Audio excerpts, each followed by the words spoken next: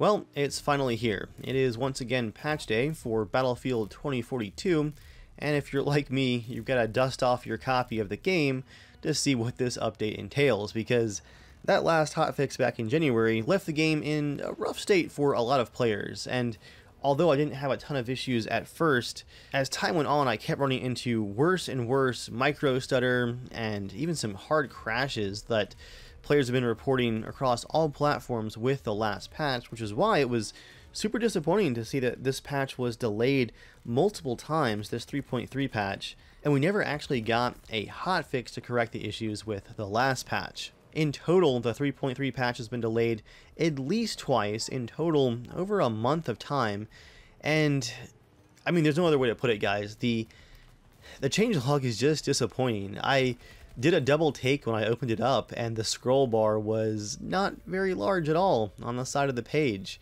A ton of the patch notes page actually isn't really patch notes.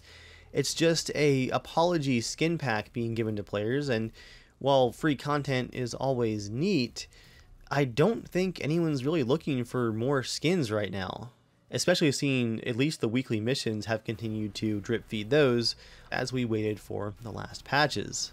Not only are a large number of fixes completely missing from this patch, but much of the hype, if you could call it, for the patch is actually a return of a, as the quote goes, legacy feature from previous Battlefield titles. There's finally a new scoreboard, and while I think it's still very, very busy and could be improved upon, at least we're going to have it as this video is going live for you guys to watch right now. Before we take a longer look here at the patch, let's give a shout out to the sponsor of this video. It's actually a channel partner, Apex PCs. Apex not only built my base computer, which I then used to make a custom Ranger themed PC, but I also worked with their build team to set up a 3-tier system for you guys where you can pick a pre-configured Apex PC build designed to play the same games that I do. As I saw with my build, Apex is known for their attention to detail, so if you want a PC that not just works but also has great cable management and top tier name brand parts, even down to the fans, Apex is a PC builder you can actually count on. Make sure you check out Apex PCs down at the link in the description, where you can also see those RangerDave pre-approved Apex PC configurations. You can also save up to $250 off of your purchase depending on which build you buy with the code RangerDave, and your purchase even helps support my channel as well. Okay, let's dive back into this 2042 patch and this new scoreboard. Finally, you can actually see all of the players on both teams and their detailed scores. I'm actually rather impressed that DICE responded quite quickly to the negative feedback on their first updated scoreboard concepts a few months back, and they've actually added the death counts back onto each player's score. I was kind of expecting them to dig their heels in with that one, like I think they're going to do with the removal of cross-team chat, and that they would never want to put that death counter back in, like we saw in that original concept, but here we are, it's actually there. I also appreciate the attention to detail here, where you can actually see not only the top 20 or so players on your team, but also the players above and below you if you're down in the 40s on your team score-wise. But you can also see that your useless squad mates are down there at the bottom. It must have been actually pretty tricky from a design perspective to figure out how to fit 128 players onto a scoreboard. And I think they have a pretty good solution here with the top 32 for the enemy team, and then this actually pretty nice sectioned out scoreboard system for your own team. After all, the classic scoreboard is good for not only comparing your digital ego with your teams, but also seeing how you stack up against enemy players, figuring out, you know, is there a bolt player sitting in a corner of a map somewhere that I need to focus on and help my team take down? Or in some cases, could there be a hacker that no one's noticed because we couldn't see anyone's scores? At the end of the day, it's a competitive FPS, and it's good to have a full scoreboard back, but it's disconcerting is the word I would use, that it's taken this many months for us to get it, and that even beyond the time itself that it took to develop it and design it, because like I was just saying, there were some tricky elements to the design, but the most concerning part of this delayed scoreboard launch is that DICE had to turn to the community to figure out what they wanted, when the answer really should have been obvious for a studio that's been making these games for over 20 years. We wanted the classic scoreboard. We didn't want it to change, would be what I would underline twice. We didn't want it to change. And here we are reinventing features because of unnecessary changes. Like I mentioned in past videos, that could be applied to a lot of the feature changes here in Battlefield 2042. And if tweaking every single one of those legacy features according to the community's desires and player feedback is going to take 6 months every time, then I really don't know if this game has a future where anyone's going to still be playing it once these updates continue to drip feed out. I will focus on the positive here for just a minute, and that's that, to my surprise, having a scoreboard, a true Battlefield game scoreboard, back in the game actually made a pretty big difference for how much I was enjoying my round-to-round gameplay. It's such a small thing to have back, but something about it just made it feel like a Battlefield game a little bit more. It was cool to see me and my random squads of console players climbing the ranks as we fought our way to the top of the scoreboard multiple times, and it was also neat to kind of keep track of enemy players you had to watch out for, you know, the really good Condor pilot with the dedicated repairman in the back, or that determined Bolt player that just won't leave you alone. It just makes it feel like you're playing less of bots and more actual players, although I will say that the game's population continues to be an issue even today as a new patch is dropping.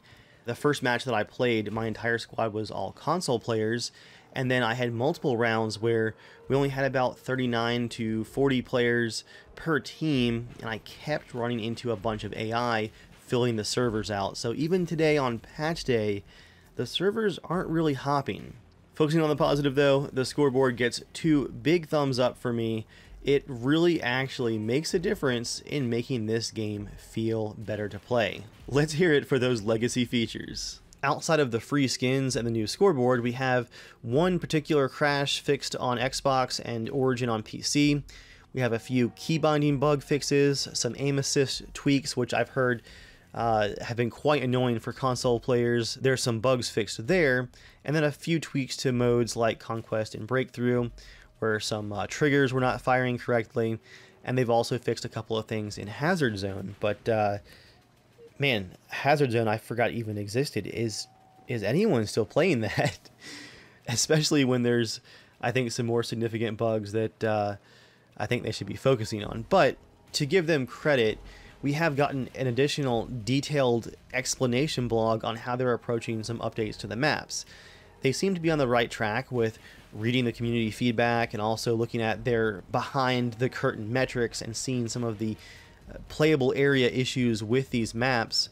And they seem to be on the right track with fixes, but again, the timetable seems to be the really concerning part. While they've discussed that they've already updated their internal map design guidelines to address this community feedback and also what they've learned from the game's launch, it really sounds like we're going to be looking at a very long development time to add some additional updates to the older maps. The examples shared here in their map blog post are focusing on Kaleidoscope, one of the roughest maps that people seem to have the most issues with as far as a lack of cover, lack of visual interest, lack of battle flow, too many open spaces, too many unused areas of the map that players just don't go to. But right now we only have their thoughts on Kaleidoscope, and even then we don't have a established timeline of when just the updates for Kaleidoscope will actually be available even in a test environment for players. There's no actual timeline given other than they want to have it out during Season 1. But again, we circle back around to, this is just the one map. How long is it going to take for the other maps to just enter the development phase of making the changes, let alone deploying these changes into the full game? As everyone's well aware, because the gaming media has been loving covering this issue, the player count on PC for Battlefield 2042 has dropped off of a cliff. It has hit just a few thousand players multiple times now. I guess my concern here is that with the game needing such a long amount of development time to fix these issues, and with some of the core issues being a rip it down to the studs or rip it down to the foundation scenario where specialists, for example, haven't even been discussed in depth yet. And that's a big issue for the community, is give us the classes back. I don't know if even the base map changes are ever actually going to be implemented. I don't want to discount the efforts that DICE has made so far, and I don't want to just be incredibly negative here and just doom and gloom, but if the game requires so much rework, then would it make more sense to just polish what's already there and go ahead and focus efforts on a new title entirely?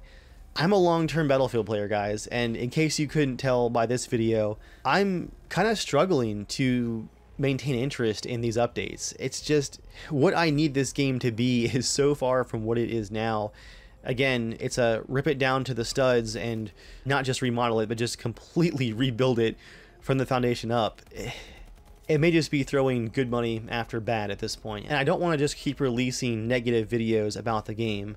I think everyone kind of gets what the issues are at this point, but I want to try to stay up to date with these updates and hope that maybe we'll have a surprise here and this game could eventually be turned around. Until then though, guys, here's a look at this patch 3.3 and how it's actually running in game to wrap things up for this video. Well, as far as performance goes, it's been a couple rounds now, and I would say that the client performance is a lot better. The game isn't stuttering or lagging as much on my client, but there's still a really bad vehicle hitching and lag going on, and it's on multiple servers too. I've had it for multiple matches. The vehicles just don't feel smooth. I know that wasn't on the list of fixes for this patch, but we have that patch coming up in April, and I'm really hoping that we get some server performance fixes, especially for the vehicles.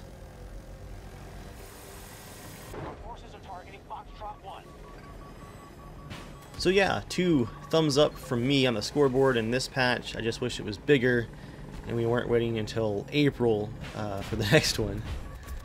We'll see how it goes though.